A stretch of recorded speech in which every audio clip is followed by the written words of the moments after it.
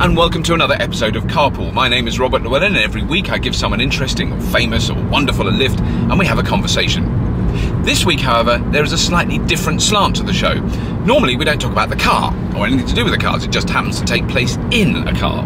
This week's show takes place in an electric vehicle. It was recorded in Santa Monica in California early this year. And the man who is my passenger owns the car and he let me have a drive of it because it's very unusual. So please welcome into his own passenger seat, with me in the driver's seat, the very kind and very charming Mr. Paul Scott.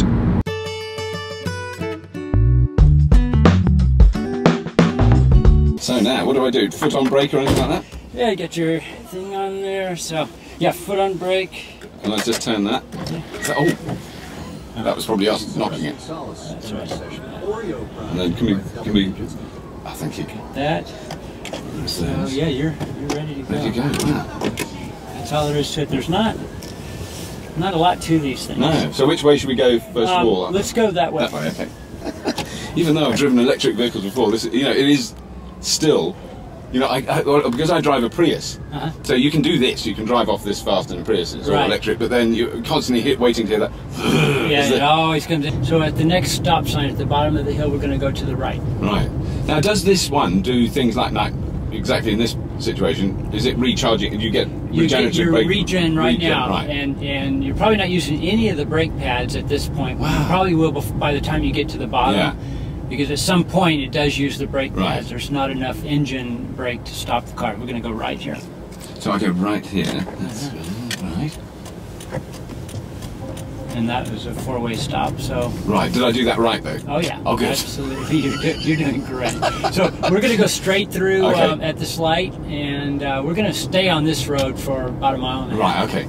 We're going to take you down to Montana Avenue where there's a charger, kind of show you what we do. And you know, when you live in Santa Monica and you have an electric car, it's very easy. The city of Santa Monica has been very proactive in encouraging the use of electric vehicles, and in doing so, they've put a lot of public charging in place. So we have chargers all over town and nice shopping areas. So you can go and park your car for free, charge it for free, and go have a cup of coffee or dinner or shop or whatever you want to do. And so we take advantage of that all the time. I'm sure. Yeah. And you charge it for free. You don't even pay for the electricity. No, wow. They give it to you for free. Now that's going to happen for quite some time, but eventually, when there's enough electric cars, you know, they'll be charging for the energy.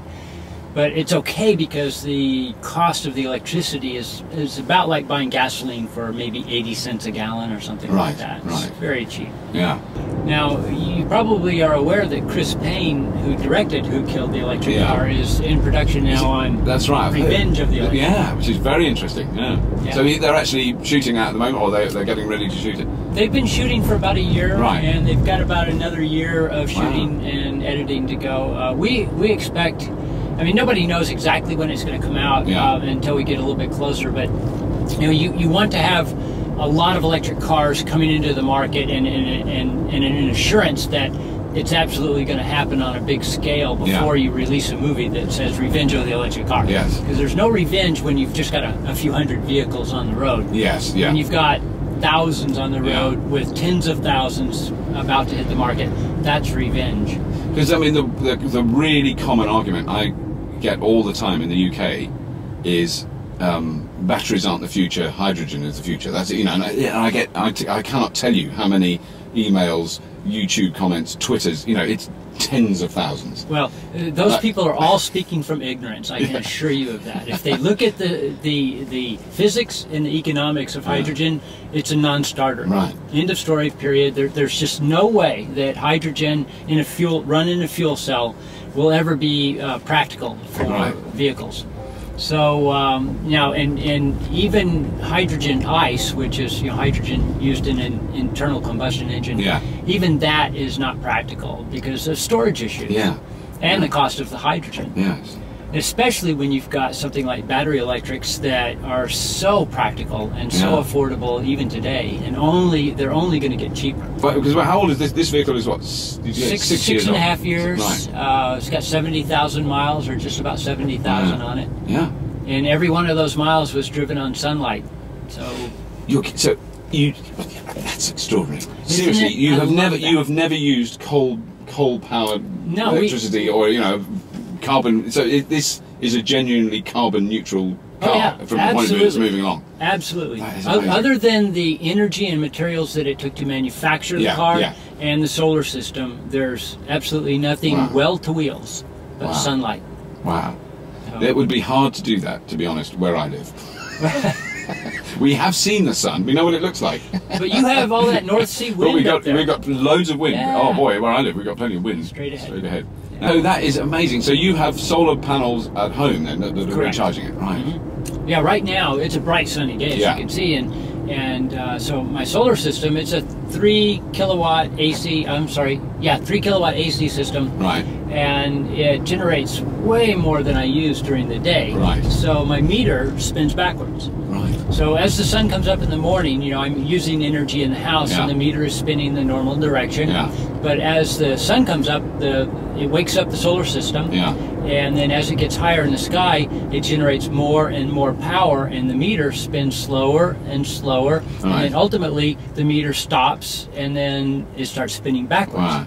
And then the higher the sun goes, the faster it spins. Yeah. So like right now, I'm generating a lot of power at home. Yeah. So I'm making these clean kilowatt hours, and I'm selling them back to Edison, my utility. Yeah. And so they're giving me these credits for these kilowatt hours at a high rate, because I'm on a rate schedule, and you're going to love this.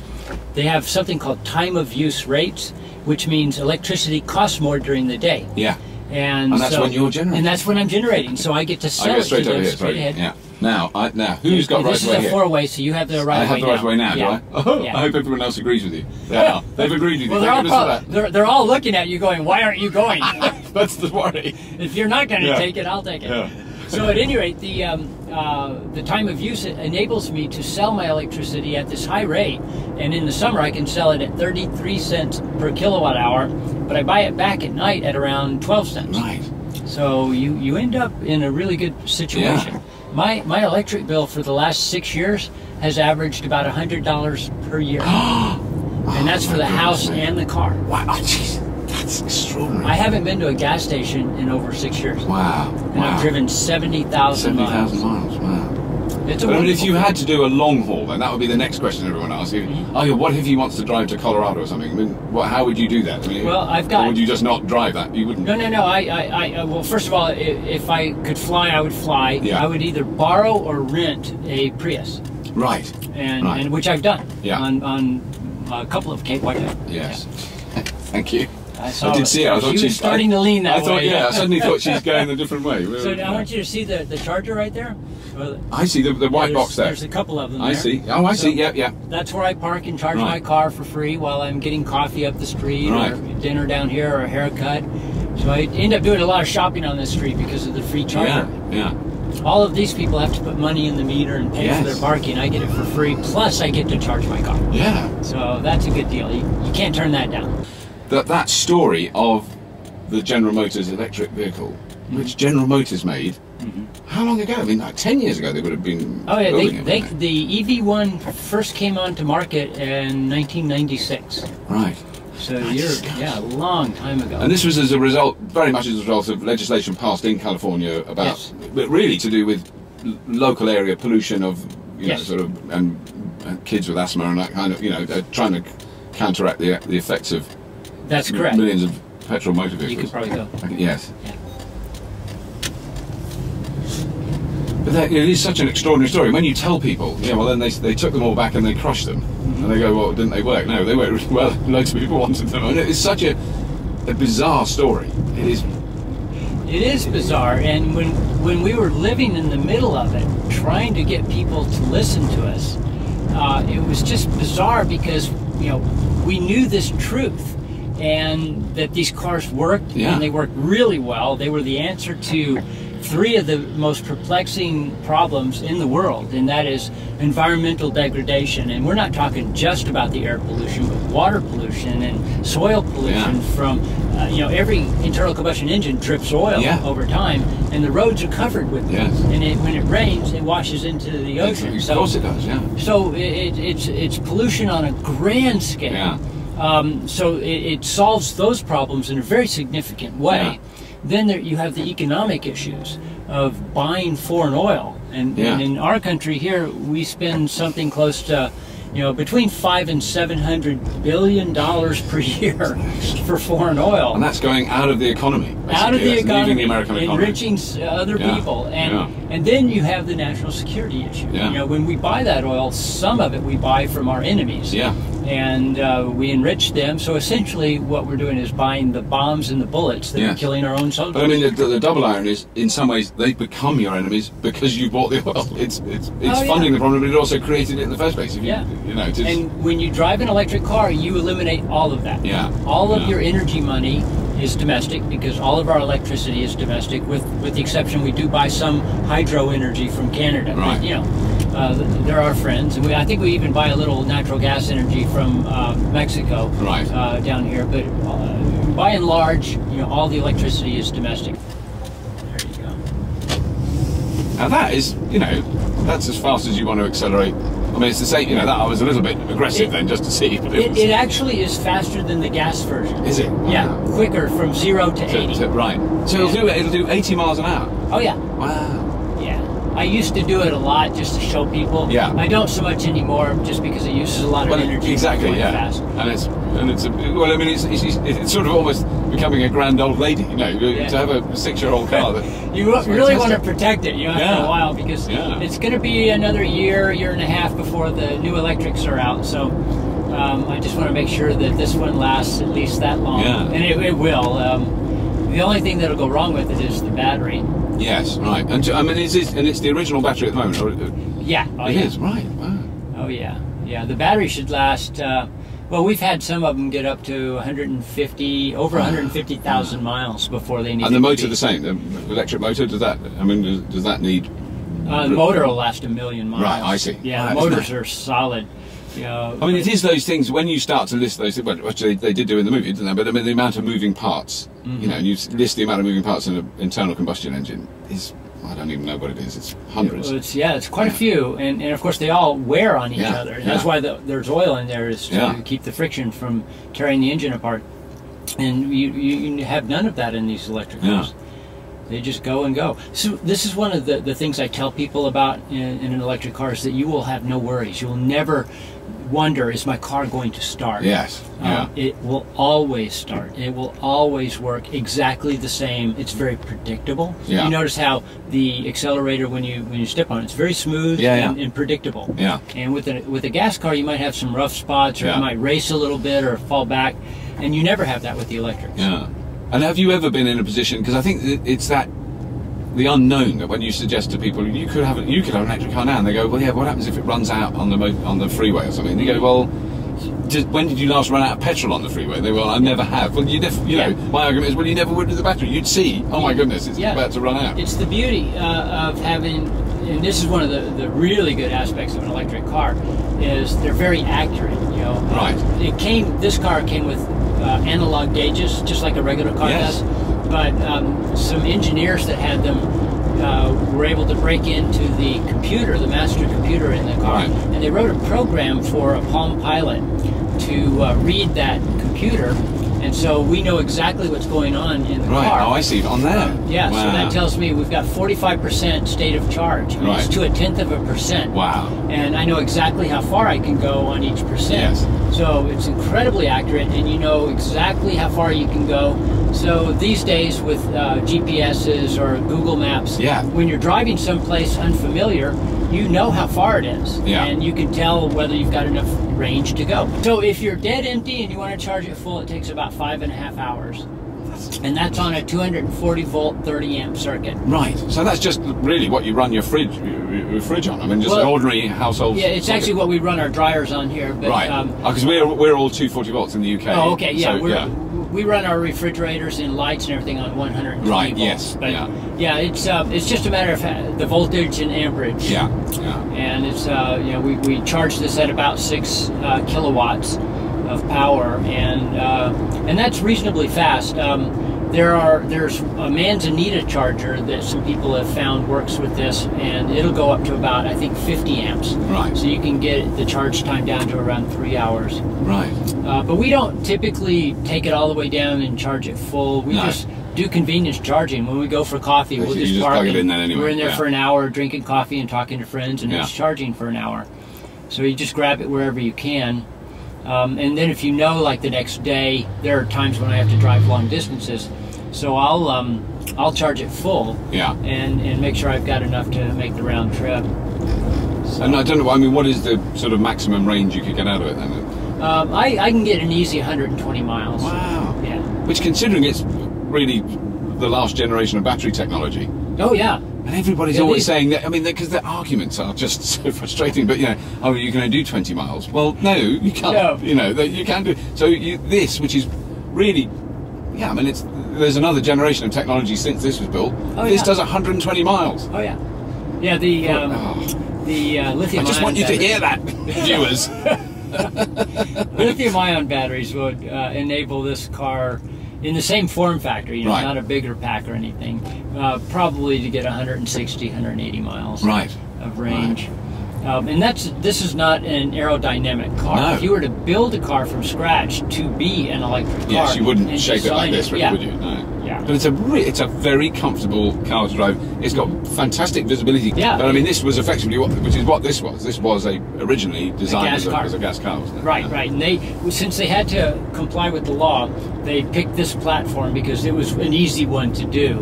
And they did a terrific job, because of all the 6 car makers that made electric cars, this was the best one that was made. Right. It ended up being pretty much bulletproof. Yeah. And had they continued with this design and just, you know, improved it year after year like they do with all the other cars, it would be an amazing car today. Yeah. But so what was the thing? So they only produced them for a very limited period of time. Mm-hmm. I mean, do you know why that was? I mean, have you ever? Well, the car makers wanted. People ask me this a lot. Well, if people wanted to buy electric cars, well, the car makers would build them for them, right? Well, no. The car makers get 40% of their profit from parts and service. This is their own number. Right. And so when they sell a car, on average, they get about 60% of the profit.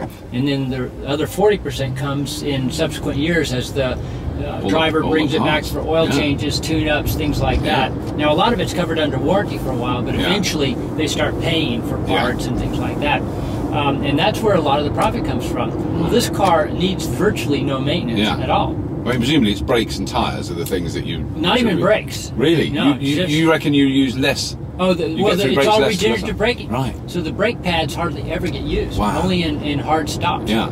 So they'll last the life of the car. Wow. So you've got windshield wipers, and you've got tires, and that's pretty much my rear shocks. I had to put new rear shocks on. And that's really been it in 70,000 miles. Wow. It's because by 70,000 miles with an average gas car, you've spent a lot of money just on oil changes yeah. and all that. And you know, what is your time worth going to a gas station? Yeah. I spend no time charging this. I spend maybe 3 seconds plugging it in. And the rest of the time, people say, well, how long does it take to charge? Well, it takes, of my time, 3 seconds. Yeah. And then I'm inside watching TV, working on the computer, sleeping, whatever. Well, you're living your life. You're not, exactly. Yeah. I'm not standing there at the gas holding station. the wire. Or driving around looking for one, or jockeying in a long line of cars trying to get it. Yeah. So, no, whenever you get up in the morning, your tank is full every day. Yeah. But that is true, because I mean the other criticism I always get is that there's no point having electric cars if they're powered by fossil fuel powered power generation. You know, actually, that's wrong too. But I've got a feeling that's wrong. Yeah, all the studies have looked at that, well to wheels, and there are some 40 studies that have looked at that, and all of them conclude that even charging an electric car off the national grid, which is 50% coal, you're still vastly cleaner. It's not even close. You're still way cleaner than a gas car. It doesn't start evening out on CO2 until your grid mix is about 95% coal. Right. So you have to be almost 100% coal before you're even. So that's worst case scenario. And even then, you're still better off going with the electric, because the money stays domestic and you're not giving money to your enemies. Yes. Yeah. So, and it's much easier to clean up a coal plant than it is a Yes, million surely it's got to tailpipes. be. It's got to be, hasn't it? And we should be getting rid of coal anyway. Yeah. We shouldn't even be using that. Yeah. Because the oil industry and the auto industry have put these lies out there, and over 10, 15 years they hire very high-powered PR firms to write these lies as op-eds in the newspaper, letters to the editors, full articles in Time magazine, and they're filled with misinformation. Yeah. But it's been a pervasive, ongoing effort to misinform the entire world about this technology because they want to delay its implementation. They know they can't stop it permanently, but they've delayed it now over a decade. A long time. I would say even longer than that, I think, really. Yeah, and so they've been quite successful, and now we've still got the entire world addicted to oil instead of trying all these different alternatives, particularly batteries.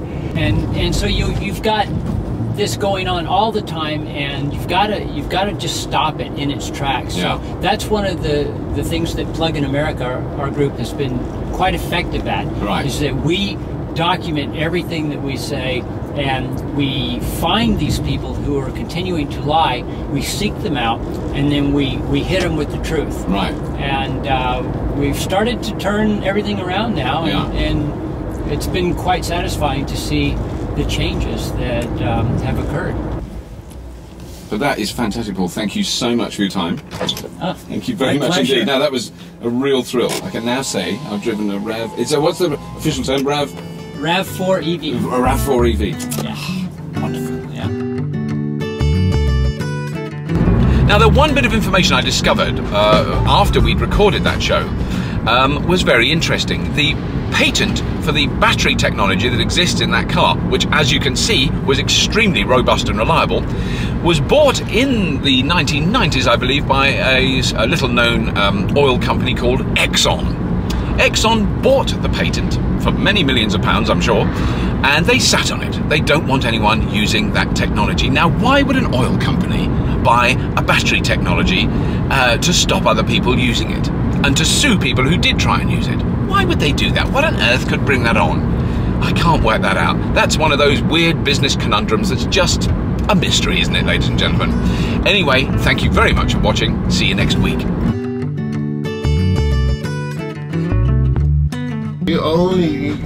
What did they say? Youth is wasted on the young. Oh, well, yeah. But I always think, well, why can't I have my 30s again? Not my 20s, my 30s. Yeah. And do it right. Yes. It's funny, but you're always an idiot in retrospect. Yeah. You look back and you think, I know I'm going to look back when I'm 60 and think, what a young idiot I was at 40. So that's true, because I'm now thinking, I've not really thought about that before, but I don't look back at any period in my life and go, oh, well done. I was so cool then. I really got it sussed.